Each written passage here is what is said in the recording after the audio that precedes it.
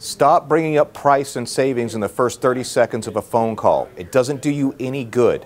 People are contacting you for a myriad of reasons, and we don't know what it is exactly. Yes, a lot of them are looking for savings on money, savings on their supplement or savings on any of their policies, but we don't know that for sure. I keep on hearing this.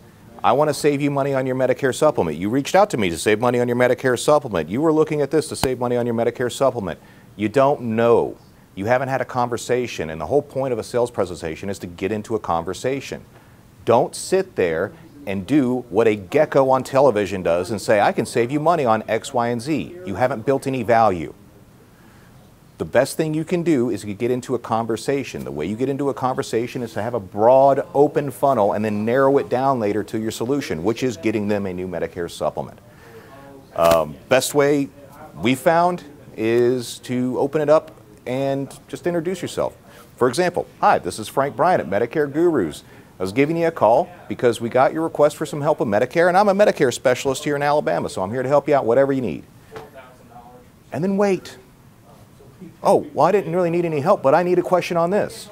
Great, we can have the conversation. You'll get to your price when you're doing your price reveal. Then you'll close them, then you'll get it done. But don't start bringing that up right away. You'll have a one-dimensional conversation and you'll lose the sale.